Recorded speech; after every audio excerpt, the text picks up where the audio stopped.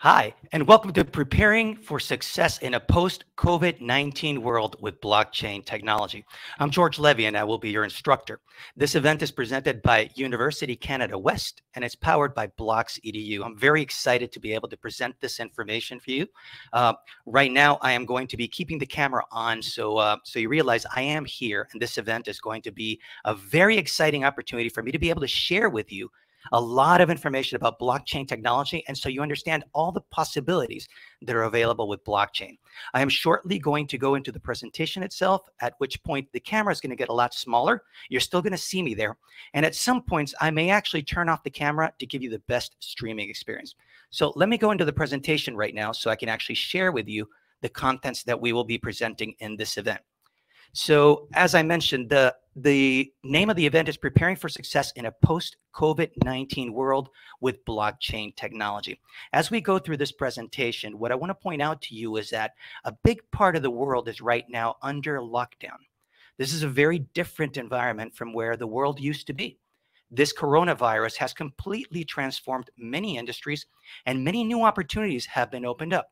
A lot of people have been focusing on the challenges presented by coronavirus. But with blockchain technology, many new opportunities have opened up. And that's what I want to share with you, what is currently available, which you can take advantage of using blockchain technology. So let me speak to you right now about what we're going to be covering in the event. For starters, I want to tell you a little bit about myself. My name is George Levy. I'm a certified senior blockchain professional and a certified Bitcoin professional. I am an instructor and division head for blockchain at Blocks EDU. I'm having the opportunity to be able to speak to you thanks to this opportunity with University Canada West. I've had a great opportunity to be able to present blockchain technology to senior leadership teams all around the world at many leading organizations that you might have heard about. Things such as Ernst & Young, Fannie Mae, which is the leading mortgage industry in mortgage entity in the United States, dealing with the Ministry of Economy in Mexico. Blockchain technology is really entering in many areas. And as you will see in today's event, you will find that there are many possibilities with blockchain that many people are simply not aware of. So let me get into this so I can start presenting to you some of the contents that we're going to be going through. I would like to open up with an announcement that the United States Department of Homeland Security has established that blockchain is a COVID-19 critical service. What exactly do I mean by that? The key question is that there is a title known as blockchain managers, and blockchain managers in the space of food and agriculture are considered critical infrastructure workers. As we go through this event, I will talk about how blockchain technology is actually being used in supply chain management.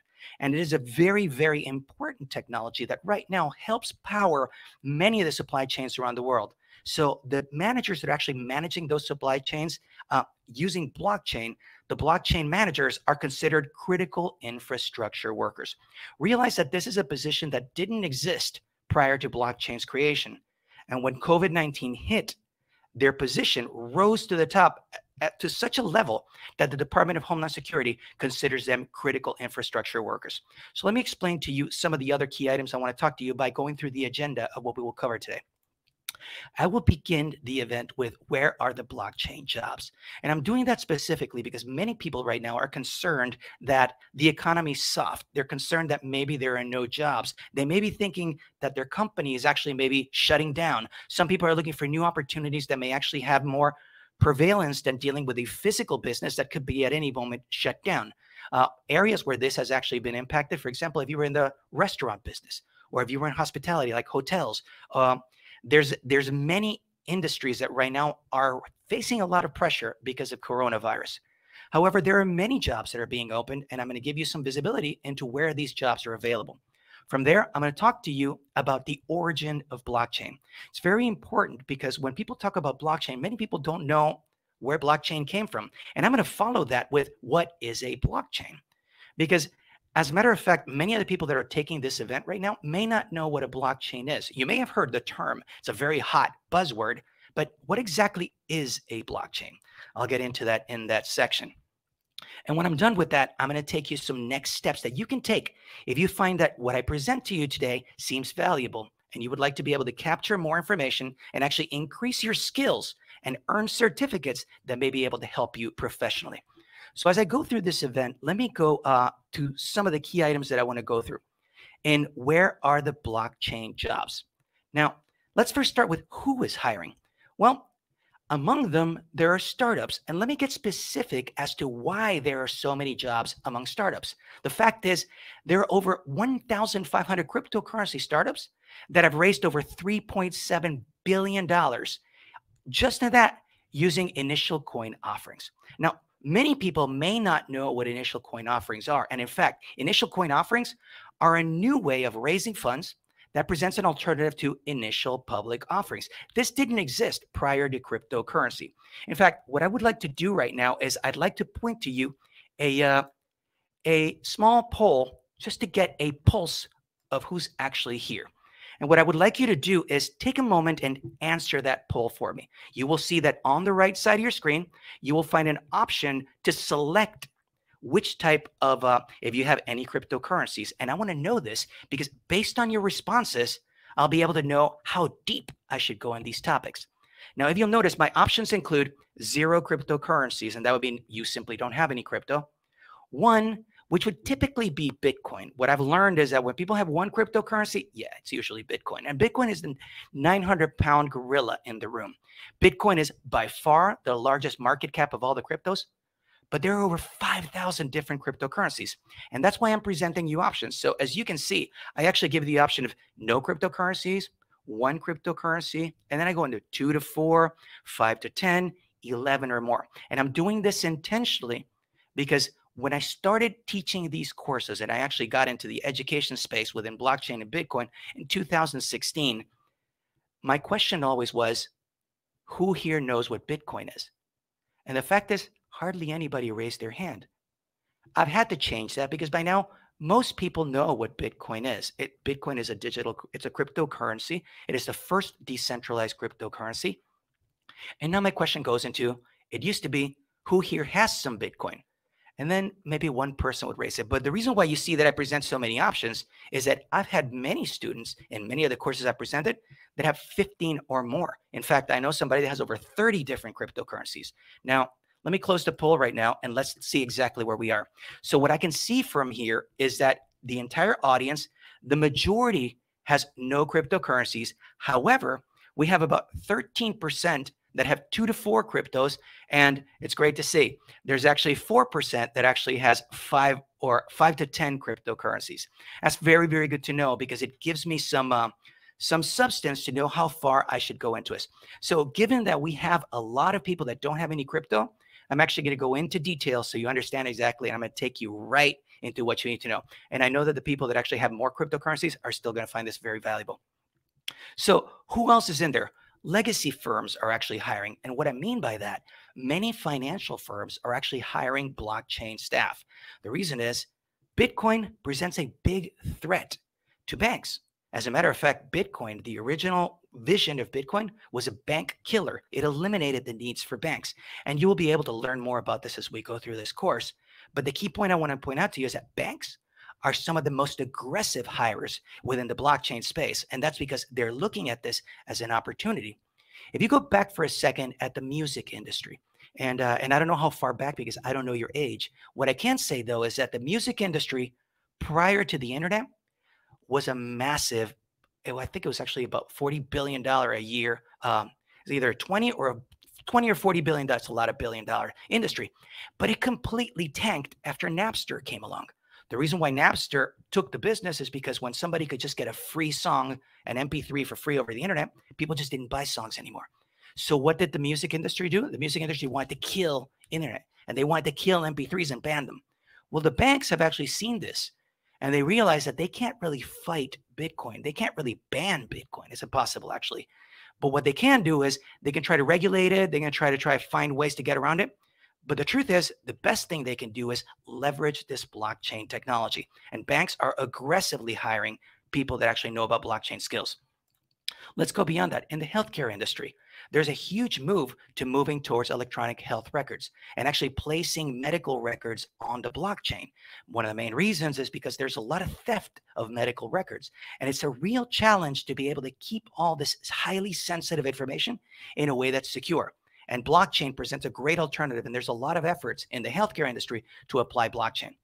Beyond that, I want to talk about logistics, and you will see logistics and supply chain are very closely tied. And what you will be seeing is in the coming years, it's already actively, aggressively happening, but you will see more and more supply chains moving on to blockchain. Beyond that, retail, what you will find is that many stores and many different retail locations are actually applying blockchain across the systems. So you will see that as well. Reason why I want to tell you this is that getting a job in blockchain is not about just becoming a developer. There's many opportunities, and having blockchain skills can help you among many of them. There are many marketers that are needed in the blockchain space, financial that will work in the blockchain space. There's a lot of things, project managers that require blockchain skills. So there's a lot of positions that require blockchain skills.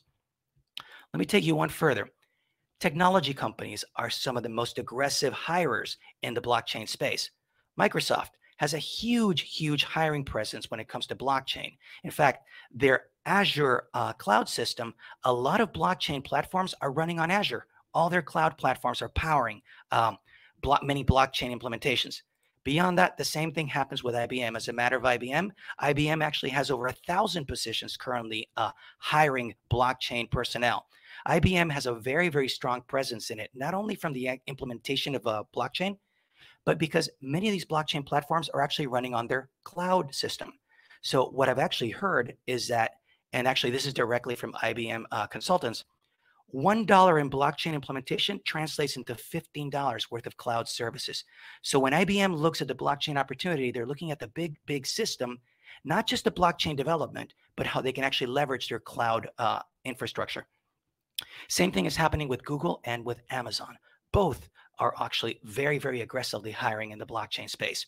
So what I want to point out to you is that there are many different companies and different types and profiles of businesses that are actually hiring in blockchain.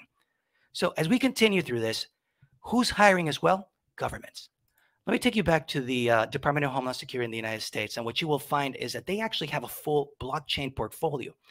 As they state, blockchain and distributed ledgers. You're going to hear the term distributed ledger technology very often when you're talking about blockchain.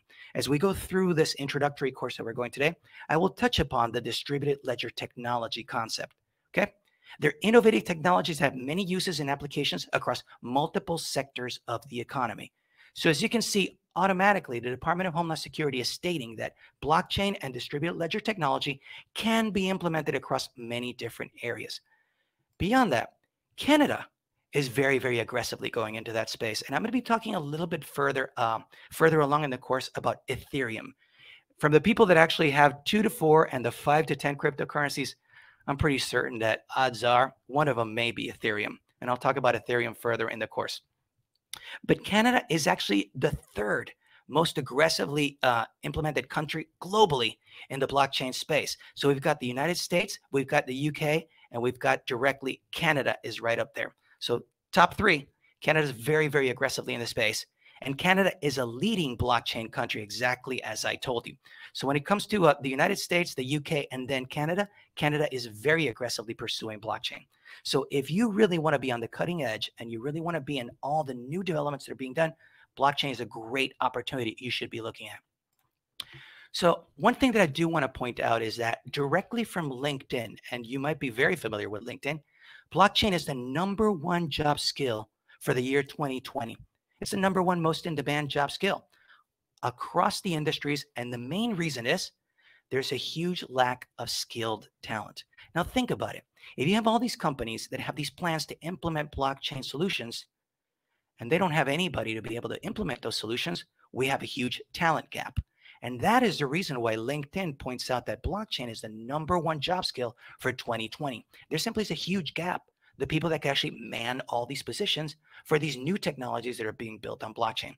So it's a very big opportunity for whoever can actually be prepared to take that on. So we've talked a lot about blockchain. Let's go to the origin of blockchain so you really get the big picture of what we're talking about here. To be specific, everything started from the depths of the financial crisis. And I do this to put a little bit of drama into it because right in the middle, at the bottom of the last financial crisis, Bitcoin was born. Now, to be specific, we're talking about October 31st, 2008. Remember, there was a huge financial crisis. All the world's global financial markets were in nosedive. Many of the banks were going under. Banks were getting bailouts. It was a really horrible, horrible crisis globally in finances. And yet, a white paper was published. That white paper was called Bitcoin, a peer-to-peer electronic cash system. That white paper described what Bitcoin would be. In fact, to be specific, the white paper was published on October 31st, 2008. And the first block on the Bitcoin blockchain was published on January 3rd, 2009. So the first block mined, which is the Genesis block, was mined on January 3rd, 2009. So you got to think about this. I'm talking to you about Bitcoin being born on January 3rd, 2009. And that specific block, the Genesis block from Bitcoin, is where blockchain was born. So let me tell you specifically what we're talking about. We're right now talking about Bitcoin. And what I want to point out to you is that the first lines of the Bitcoin white paper say a purely peer-to-peer version of electronic cash would allow online payments to be sent directly from one party to another without going through a financial institution. If you read between the lines, what that really is saying is you can send money to someone else without needing a financial institution. In other words, a bank, a credit card, or any other type of third party. Whenever I send Bitcoin to someone else, I'm doing that peer-to-peer. Now, if a Bitcoin, which is currently worth about $11,100 as of today, if I can send that directly over the internet to someone else without the services of a bank, why do you need a bank? So you see the opportunity and you see the threat to the financial system. So this is why Bitcoin is such a big deal, because Bitcoin is a completely different way of being able to transfer value, that is money or a financial instrument, over the internet without needing a third party such as a bank, a credit card, or any other type of entity. So let me take you through what this really means in the grand scheme of things. The big idea is this. Whenever you send money from one person to another over the World Wide Web, you need the services of a third party. That third party acts as a middleman. It's an intermediary partner that specifically handles the transaction. You cannot simply take X amount of Canadian dollars and actually put them in an email, attach them, and send them to someone else. You need to use a third party, such as a bank transfer, such as PayPal, anything along those lines. You need that bank. You can't simply just attach money to an email and send it. Now, that third party controls that transfer. And think about the power of that. If that third party all of a sudden doesn't want to do business with you, they can close your account, or they could reverse the payment. They could stop the payment. So the key thing is that there's a lot of power that you're giving to that third party to handle that monetary transaction that's going through. Not to mention, you still have to pay very high fees to the specific third party that is doing this. Now, in Bitcoin, it's a very different game. In Bitcoin, whenever you send Bitcoins to someone else, you send them directly. That is peer to peer, from one person to the other person directly. And that goes over the Bitcoin network, which is a network of thousands of computers all around the world. And the transaction is recorded using blockchain. Now, you notice how we get to blockchain. For Bitcoin to exist, you need to have blockchain. Blockchain is what records all those transactions that take place on Bitcoin. So you understand the blockchain technology is what captures all the transactions that are able to pass over Bitcoin and enable people to be able to send it directly, peer-to-peer, from one party to another.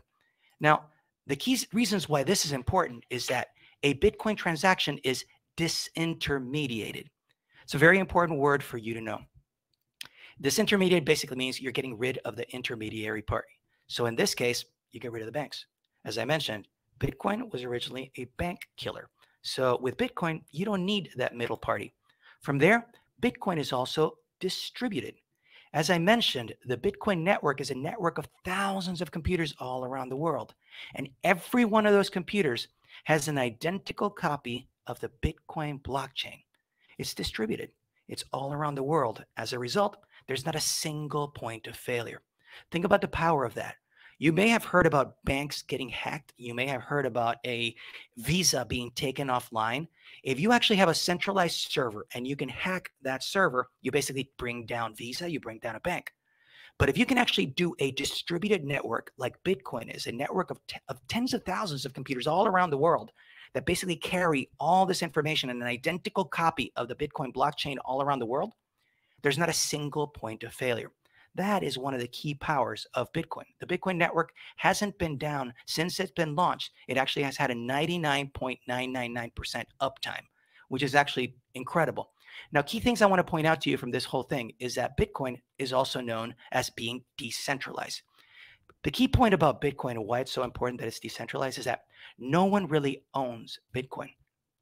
And I'm not saying you don't own a Bitcoin. I'm saying no one owns the Bitcoin network. As a matter of fact, I actually have a Bitcoin full node running in my house. I didn't need to ask permission to do that. I just downloaded open source software. I connected my computer, and that computer keeps a full copy of the Bitcoin blockchain in my computer. I pay for that. But just like me, there's a network of thousands of other people worldwide that run computers that have a full copy of the Bitcoin blockchain. We are all part of this Bitcoin network. But notice, there is no Bitcoin CEO that had to authorize me to run a full node in my house. There's no Bitcoin CEO with an on-off switch that could just turn the whole thing off. That's the power of decentralization and why Bitcoin is so powerful. There is no centralized entity that could turn around and basically say, shut it down. This is very, very important, especially in many areas where right now there's challenges with local money. I'll give you an example. Venezuela.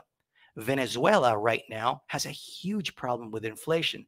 There has been so much of their local currency printed that it's practically worthless. So what people have been doing is doing as much as they can to switch from the local currency onto Bitcoin to be able to preserve their value. So you see, Bitcoin is serving as a hedge to protect their monetary value by moving away from their local currency onto Bitcoin. And because Bitcoin is decentralized, they're able to get away with it without actually having the local governments actually shutting them down. So a big alternative that without Bitcoin would not be available. So let me go one step further with one of the key concepts in Bitcoin, which is what is known as being trustless. Now, trustless is important because whenever I do a transaction to someone else using a bank, I have to trust that my bank will actually give the transaction and pass it through. I have to fully put my trust on a third party, and that third party will complete that transaction.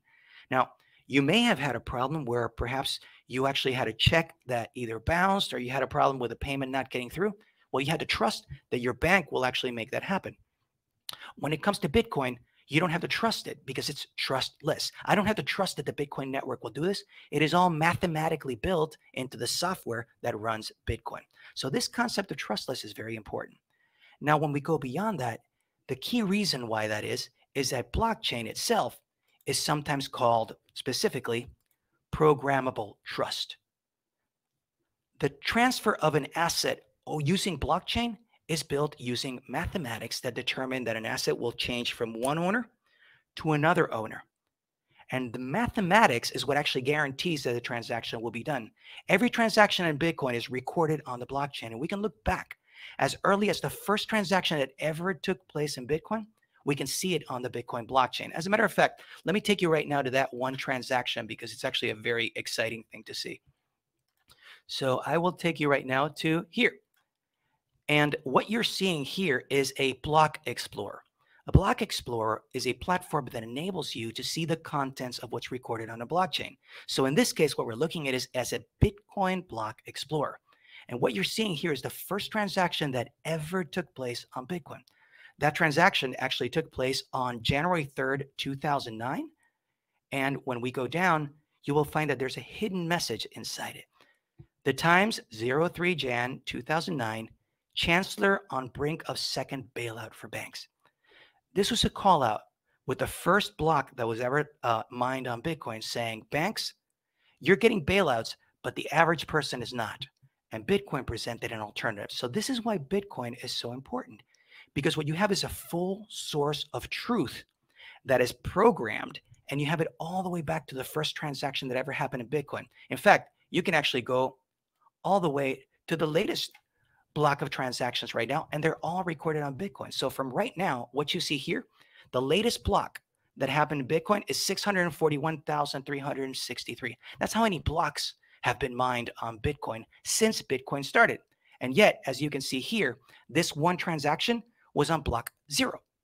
So you see, every single transaction that has been recorded on Bitcoin is recorded on the Bitcoin blockchain. This is very, very important for you to know, because as we go through this course and as you go through future courses, this whole idea of being able to have a permanent record of every single transaction that has ever taken place is one of the key reasons why Bitcoin and blockchain are such important technologies. So let me take you right now to take a look at Bitcoin at work. And I actually wanted to do this. So I'm going to take you to a view, and I think I'm actually going to turn off my camera for a moment so that you can actually view this animation. This is actually real time. This is a real-time view of transactions taking place in Bitcoin all around the world. What you're seeing is every single transaction that you're seeing here across the world. You're seeing transactions in Dallas, in Washington, you're seeing in Santa Clara, but you're going to start seeing different countries as well. And what you're seeing is all of these transactions are happening right now, and you're watching them in real time. This is Bitcoin moving around the world, moving billions of dollars worth of Bitcoin every single day, 24 hours a day, 7 days a week. And this is the power of being able to have these types of technologies, because Bitcoin never sleeps.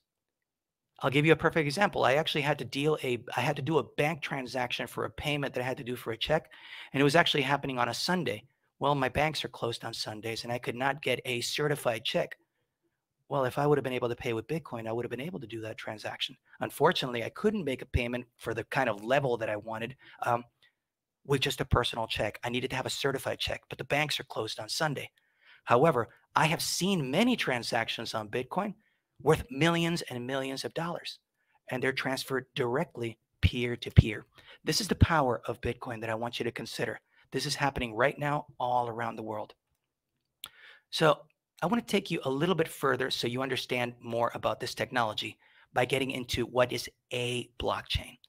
I hope that by now you're starting to understand that this technology that you're seeing, Bitcoin is only one application of blockchain. So let's get into what is a blockchain. And I'm going to bring back my camera again because I no longer have that animation going. So let's get into what is a blockchain. I'm going to give you very, very easily what the main idea behind a blockchain is. Okay? Whenever you do a transaction of an asset of value, something of value, like for example, selling a house or selling a car or selling a fancy work of art or anything that's actually worth money, you need to make sure that the transaction actually has certain elements. The first one is you need to agree on the terms between the parties involved. And not only that, you need to make sure that once that transaction is completed, that it is final. Now, understand the importance of this, because if you have a system where a transaction can be done and then someone can turn around and imply that the transaction didn't happen, then you really don't have a transaction. So to be able to actually have a transaction of value, you need to make sure that you agree on the terms of it. And second of all, that once that is completed, that it is final. So the reason why I want to tell you this is that now we're going to start talking about blockchain in the concept of ledgers. So remember that I talked to you about blockchain being spoken about as a distributed ledger and having distributed ledger technology? This is the easiest way of looking at what a blockchain is. Whenever you can do a transaction and a transfer of an asset of value, instead of having two parties, each one with a separate ledger, keeping track of that transaction. Perfect example would be, say, for example, you want to send some money from your bank to another bank. Your bank needs to take that transaction, record it into their database, and then you might, for instance, send a check. That check will make it to the second bank. That bank will then update their own database to reflect that they received money from the other bank, and they put it in their own database. You understand? There's separate ledgers, and each one of the banks has a separate ledger of what actually happened in that transaction. This is how the world currently works. This is why whenever you issue a check to someone else, you have to wait until that check clears. You can't simply just give a check to someone else and automatically assume that the money's there. You may have experienced the fact that you might have gotten paid for a service, and then you go and you start writing checks against the money you have in your bank because you think you got paid, and then you find out a couple of days later that that check actually had no funds. then you get stuck with that insufficient funds transaction. This is the problem with having separate ledgers. And the entire world is built right now on having separate ledgers, which are controlled by centralized entities. Bank A has their database, which is actually your bank accounts. And then Bank B has their own databases, which is the bank accounts of whoever your customers may be or whoever you're paying. You understand the separation of these ledgers? So as we go through these are prone to errors. Huge problem with errors because, say, for example, Bank B may actually report a transaction as being $4,000, but in fact, you sent $5,000. There's a possibility of an error along that. Let's go to one other error, tampering. Well, what if that second person actually wants to cheat and wants to actually change the transaction value and say that you received less money than what you did, or for some other reason, change the timing of it so that they can work something around? There's a lot of ways that things can be tampered with. And this is a big, big problem when you're dealing with financials, as well as many sensitive other datas, because the date of when a transaction was recorded could completely render void a contract. So you understand how important it is that the information that's recorded in these ledgers is accurate. An error could cause a big problem. Furthermore, one of these could be deleted. As I mentioned, if you actually have a centralized server and that server gets hacked and the database is destroyed, all of a sudden that information is lost forever. So having separate ledgers presents many challenges, among them having errors, tampering, and being deleted. Now, this is the pre-blockchain approach. When we're talking about a blockchain, and by the way, the information could also be lost. Let's go to a blockchain. And what we really do in that case is, instead of having two separate ledgers, we actually have a single ledger, and that ledger is shared. So understand, when you're doing a distributed ledger technology, what you have is you have a single ledger and it's distributed. It's shared across multiple parties. So that ledger is shared across parties. Furthermore, as I mentioned, the information is distributed. You not only have that one ledger that both parties would actually be recording on, there are multiple copies of that ledger all around the world. As I mentioned in the case of Bitcoin, there are thousands of copies of the Bitcoin blockchain all around the world. And this is where distributed ledger technology is so powerful, because you don't have a single point of failure. You actually have a ledger that everybody agrees with, but furthermore, you have multiple copies of that ledger around the world, so there's no single point of failure. This is the key concept behind blockchain, and why sometimes blockchain is also referred to as distributed ledger technology. So the information, once it's recorded on a blockchain, is permanent. As I showed you, that first transaction that I showed you that showed that first transaction on Bitcoin, the first transaction ever, is permanently recorded on the Bitcoin blockchain. You can't change that. It will be there permanently. Additionally, the information in there is immutable. Immutable means that you cannot change it. Now, this is a good thing if you want to make sure the information is recorded and you keep the integrity of it. It also presents some challenges because sometimes you may want to change that information, but that's something we could discuss in future lessons. The key points is that for you to understand what a blockchain really is, a blockchain is a single ledger that's shared and distributed, in which all the records are recorded in a permanent and immutable way. And that is the key concept of what a blockchain is. Future lessons will actually get far further into detail, but this is the first top level approach of what blockchain technology is. And when we talk about these cryptocurrencies, as I mentioned, there's over 5,000 of them.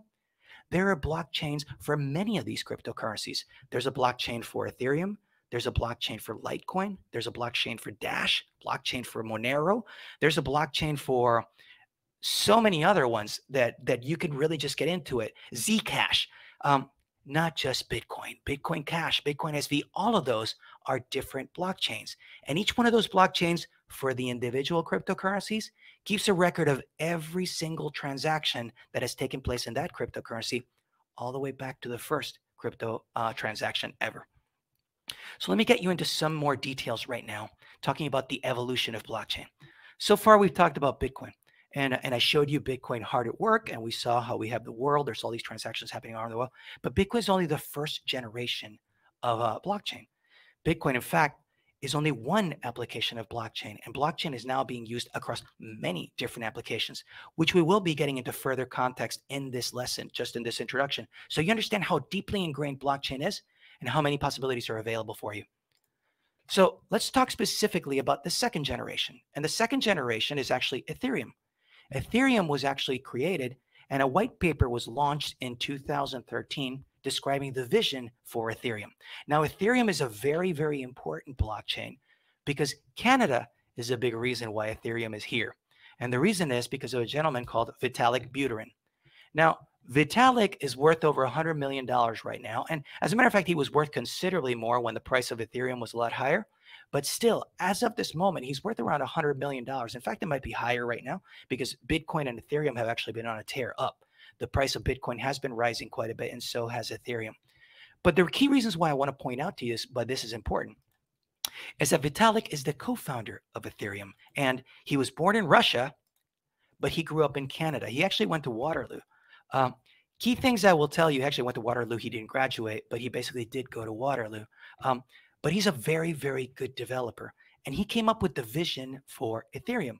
Now, notice he was born in 1994, so he's a young guy. And he's worth over $100 million.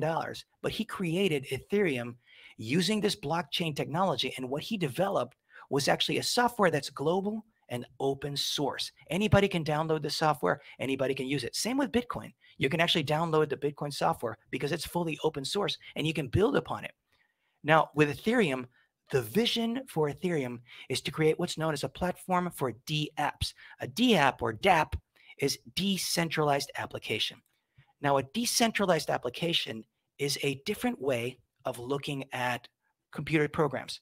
For example, I could run software on my computer running on Windows, but I can build an application that runs on Ethereum, and anybody can access it from around the world. As a matter of fact, I have multiple applications that I run on Ethereum, which I use. Let me give you an example right now. First, let me go into the full vision of the world's programmable blockchain, because that's what the vision for Ethereum is. I'm going to give you an example right now of one of the programs that actually runs on Ethereum. This is actually a very, very special program for me. It's called CryptoKitties. Now, CryptoKitties are actually digital collectibles. These are digital assets that are built on Ethereum. This is my CryptoKitty Truth Seeker. It's only one of my CryptoKitties. As a matter of fact, I have many others. But all of these are digital assets that I own. In fact, I can breed them. So I'll give you an example. Satoshi Katamoto is the father of my precious Obcat, which, by the way, is one blockchain at a time. But all of these, like these, C is actually a CryptoKitty that my daughter owns. But what's interesting about these assets is that one of these CryptoKitties sold for over $100,000. Now realize what we're talking about here. This is a digital collectible that can be just as valuable as a Bitcoin. A Bitcoin is worth $11,100 at this moment. It's been worth up to $20,000 at one point. At one point, it was worth zero. But the point is this. It is a digital asset which has a value to it. Same thing with CryptoKitties. But CryptoKitties don't run on the Bitcoin blockchain. They run on Ethereum. And this entire platform, CryptoKitties, is actually open source and runs on Ethereum. So you could develop your own decentralized application, run it on Ethereum, and run your own business. You don't have to have servers. The whole thing runs on top of Ethereum. So this is the kind of things that you're going to be able to learn once you get into blockchain development. You could build your own CryptoKitties. As a matter of fact, the source code for CryptoKitties is available. You can download it. You can actually create a variation of CryptoKitties. Let me take you to state of the dApps. So stateofthedapps.com is a very popular website where you can actually see many of these decentralized applications. But notice, this is a whole marketplace of decentralized applications that actually run on top of Ethereum. I consider it very, very similar to, for example, the App Store that runs on your mobile devices, only this is an app store that actually runs on people that actually have Ethereum. So I can actually run, and it doesn't have to be just Ethereum. You can actually see there are many other, you have different dApps that are running on many different platforms. So here's some platforms. You can see there's Ethereum, but there's also EOS. You actually have POA. You've got GoChain, Blockstack, Tron. There's all these different platforms where you can run decentralized applications. And all of these use blockchain technology. So you understand the opportunity, how big we're getting now. It's not just Bitcoin. It's not just supply chain. Now we're talking about decentralized applications. And as I mentioned, I have CryptoKitties, but there are many other things that actually run. You can see different games. You can see applications that you can actually, like business applications. All of these are actually built, and these are business models. I actually paid for many of my CryptoKitties. And as a matter of fact, I actually could turn around and sell my CryptoKitties. So these are assets that I actually own, and I can even pull them off of CryptoKitties, and I can actually move them over to a different platform and actually sell them as an asset. Just like I could sell a house, just like I could sell a car or a valuable painting in my house, I can sell my CryptoKitty. That's why I was telling you about this CryptoKitty called Genesis. Genesis was worth over $100,000 and very, very valuable CryptoKitty. So let me continue with the presentation because all of this was made possible by Vitalik Buterin. And Vitalik actually is he's actually spends a lot of time in Canada, but he's actually a global citizen by now. Very important person, but Canada has played a huge part of what has been the development of blockchain technology. So let me continue with this, with the evolution of blockchain. So we talked about the second generation being Ethereum, but there are more. There's Neo, there's IOTA, there's Ethereum. Sorry, we mentioned Ethereum, but we've got Hyperledger. Hyperledger is a platform right now. IBM is very actively involved in Hyperledger development, actually Hyperledger Fabric, because there's many different Hyperledgers, but Hyperledger Fabric is a very popular blockchain platform. That's a third generation. And it's used in many enterprise situations. Companies such as Walmart use Carrefour use Hyperledger blockchain. So let me continue with you and give you some more information on this. And I hope you're finding this valuable. And I may get a little bit excited because none of this was available before Bitcoin. And these are multi-billion-dollar opportunities that simply we're still very early on in the opportunity for whoever gets to take advantage of it. So let me give you some context of some of the sectors that blockchain will change. And you'll see the wide variety of them. We've spoken about a few of them. We talked about banking and payments. We talked about cloud storage. As I mentioned, that IBM is actually very heavily involved in it because they're making a lot of money with cloud. But things such as charity. Right now, there is a group of about 500,000 Jordanian refugees, Syrian refugees that are right now receiving their United Nations charitable assistance on the Ethereum blockchain. They're actually being able to receive charitable help using blockchain technology. The reason they're doing that is because the problem with many of these charities is that a lot of money gets lost in middlemen and a lot of money is stolen. But you're actually able to keep a clear, permanent, and immutable record of every single transaction. It gives a lot more transparency to the entire process. There are millions of dollars that are being saved. It's actually being used also in voting. I'll give you a perfect example. Whenever you cast your vote, there's a lot of discussion about voter fraud. Well, you could have somebody cast a vote twice, or you could have somebody, for example, send a mail-in ballot to someone else and then cast the vote incorrectly for someone else. But think about it and replace a Bitcoin for a vote.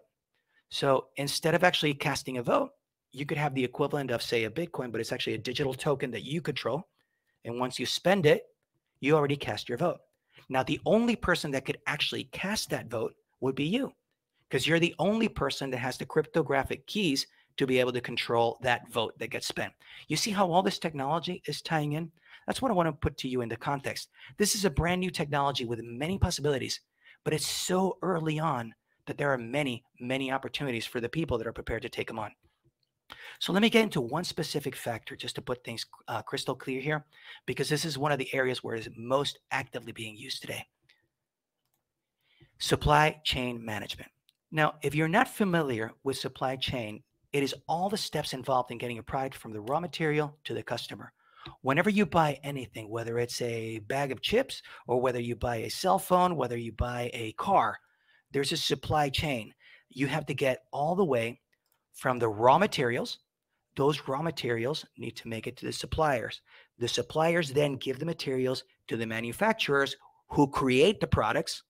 Then the products are passed over to the distributors, which then distribute it over to the retailers, and eventually the customers buy it. You understand? Those supply chains are what keep the global economy going. So perhaps during the coronavirus pandemic, you might have experienced that there were shortages of some key items. For example, I live in the United States. There was a big problem at the beginning of the lockdown where there was no toilet paper. Big problem with that. But it wasn't just toilet papers. Cleaning supplies were gone out. Supply chains were really having a very difficult time handling all of this new scenario of what was going on. So when supply chains fail, customers are not able to get products. And as a result, businesses also are not able to sell their products. This is why supply chains are so important. Now, going into this, I want to tell you some of the key challenges right now that are facing supply chain management and why blockchain is so important in these. Number one, when you're dealing in when you're dealing in supply chain, you have multiple separate players. You've got in the raw materials, it might be a farmer. Then, for example, you're going to a supplier. A supplier has to buy from the farmer, and then that supplier has to send over to somebody which would process the vegetables. You understand? There are different players along the way. And each one of those players has a separate ledger keeping track of every transaction. You understand now when we go back to the vision of the blockchain? If you have so many different players along the way and each one has a separate layer, you have many opportunities to have fraud, opportunities for tampering, opportunities for data to get lost, opportunities for human error. All of these separate ledgers cause problems. So there's multiple separate players, which present some huge problems for these supply chains, including lack of transparency.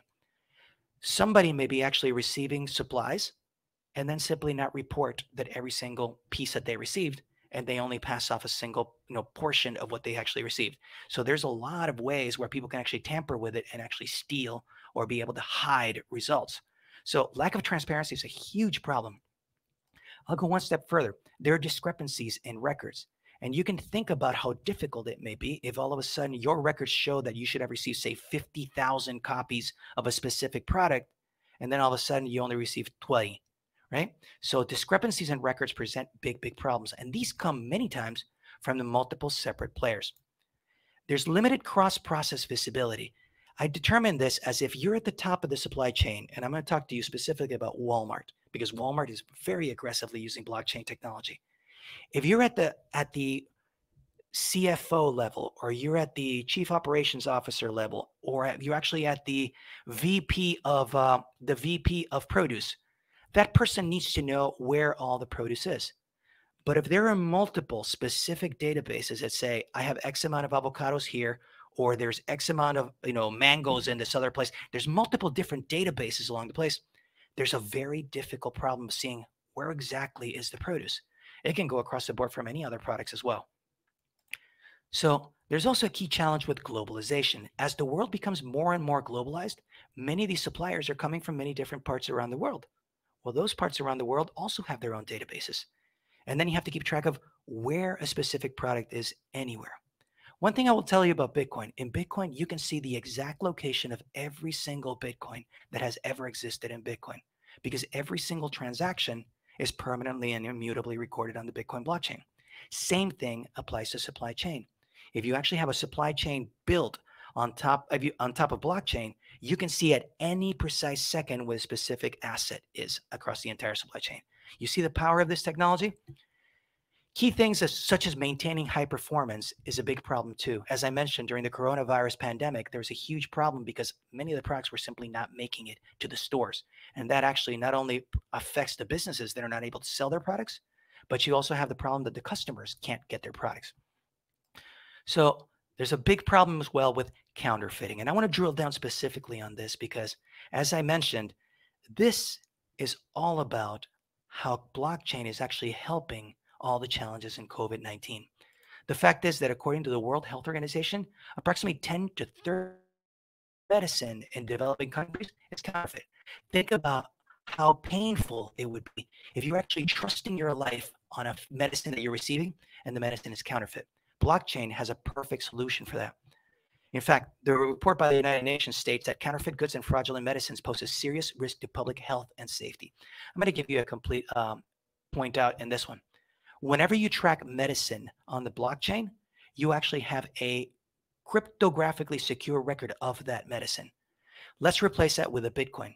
There's no such thing as a counterfeit Bitcoin. You either have a Bitcoin or you do not have a Bitcoin. You can't just counterfeit a Bitcoin. You either have a Bitcoin and you give it to someone else or not.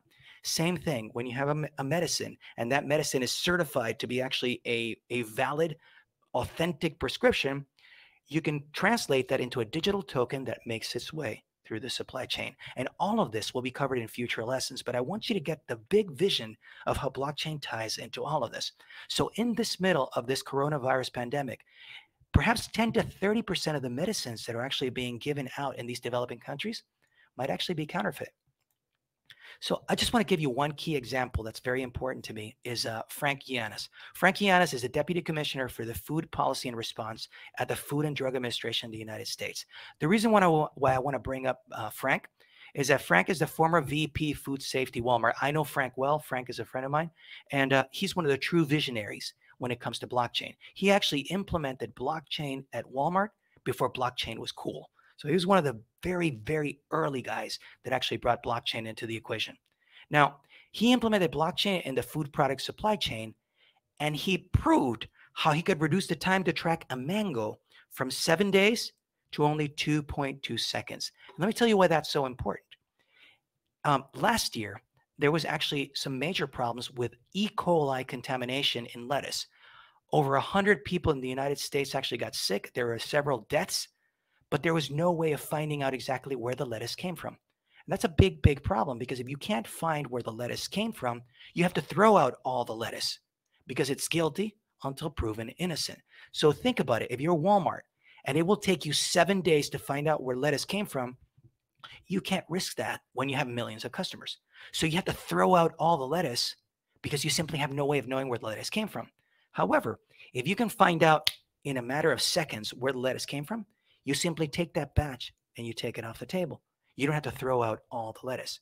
So the reason why I want to tell you is the power of the efficiencies of being able to have these supply chains running on blockchain is massive.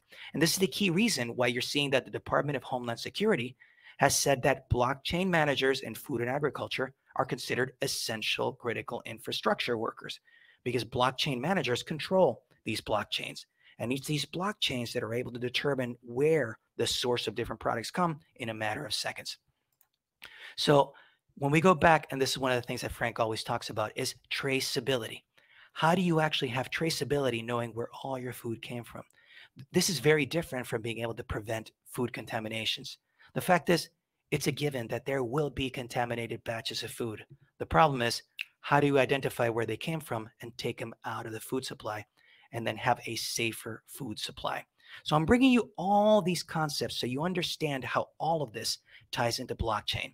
So key reasons why I'm bringing you all this is that I want to take you right now to some of the concrete results. According to IBM, this is the former CEO, we estimate that the application of blockchain to the global supply chains can result in more than $100 billion in efficiencies and improvements in provenance and traceability of pharmaceuticals and food. Notice how many areas we're talking about. And remember, when we started, we were talking about Bitcoin, and Bitcoin has to deal with financial instruments. One Bitcoin is worth around $11,000 right now. But we're no longer talking Bitcoin. Now we're talking about food.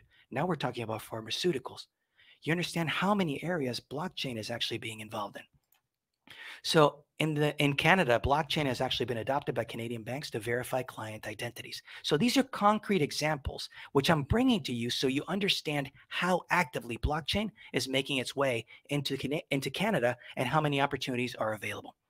So I want to bring you all this whole concept because at this moment, if you wish, there's a platform which you can play with at mipasa.org.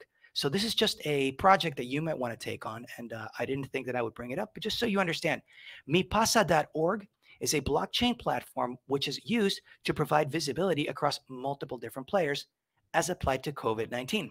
So what mipasa.org has done is loaded up multiple data sets across multiple players to be able to provide a single source of truth for the COVID-19 pandemic. So think about it. The vision for MiPasa is a multi-party, multi-source, verifiable data sharing platform. Just like right now, I can go on Bitcoin and go to a block explorer and actually see where any Bitcoin transaction has come. If you go to mipasa.org, you can see all these different data sets all in one location, and you can have all these parties in one single source of truth. Same visibility of what you're seeing, for example, when Walmart uses their food supply chain. They want to find out where their mangoes are. They can see the entire picture because all of it is being tracked on top of blockchain. So as we're getting to the end of this event, I actually want to give you some opportunities for you to be able to continue learning. I hope you have found this course valuable, but there are multiple other opportunities which you can take to continue the learning process.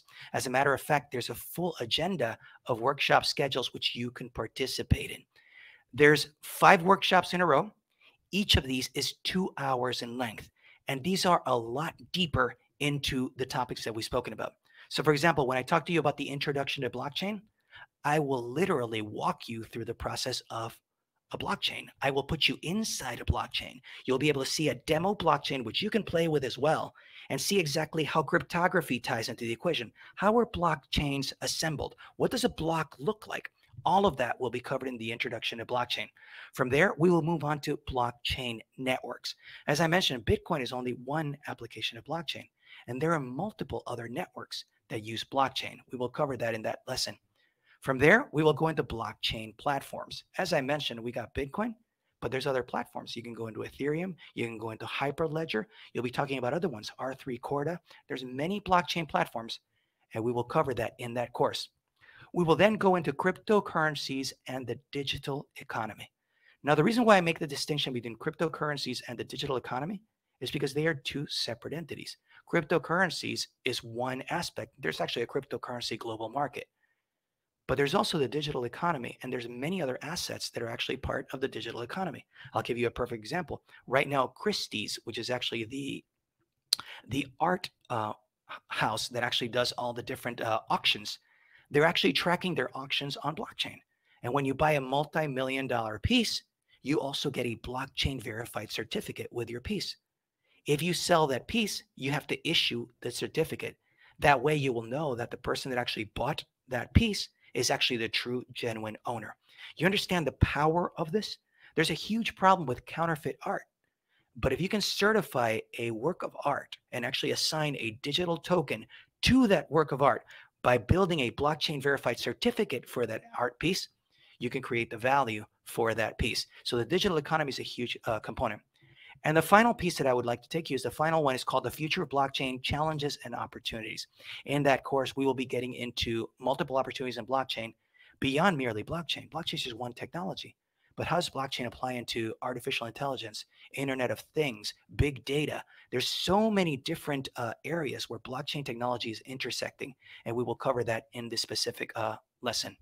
So the participants for these workshops will earn a certificate of completion from University Canada West for each full workshop that you complete.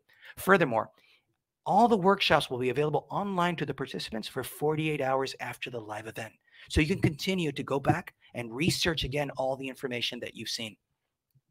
Additionally, the workshops can be taken individually or as a pathway to get a certificate of achievement for completing all 5 workshops. And you'll receive that from the Canadian College of Technology and Business. So if you really want to add a very valuable certificate to your LinkedIn profile, you want to add it to your resume, you can actually earn that certificate of achievement by taking all 5 workshops. It's a very valuable certificate that you can add to your business profile. If you want to learn more, I encourage you to visit ucanwest.ca/short-courses/blockchain-workshop. And I'll be leaving this more valuably for you as we're coming upon the end of this workshop. I want to also let you know that if you're interested and you have any questions, you can also contact Short Course at ucanwest.ca for additional information. I want to thank you very much for the opportunity to speak with you. I hope genuinely that this has been a valuable course for you. This is a very near and dear topic for me, as we are changing the world one blockchain at a time. And if we use this technology properly, we're bound to make the world a better place for everyone. This is why I'm so excited that you actually took this course and that you'll take this opportunity to learn more about blockchain technology and help these visions actually happen. As I mentioned, there's a huge talent gap right now, and many companies want to be able to deliver on these blockchain-powered visions. However, there's nobody to be able to deliver on those visions. So this presents a big opportunity as many new jobs are created for people that have blockchain skills. Again, I want to thank you very much for the opportunity of being your instructor. I'm George Levy. This event has been presented by University Canada West and powered by BlockCDU. Thank you very much, and I wish you an excellent day.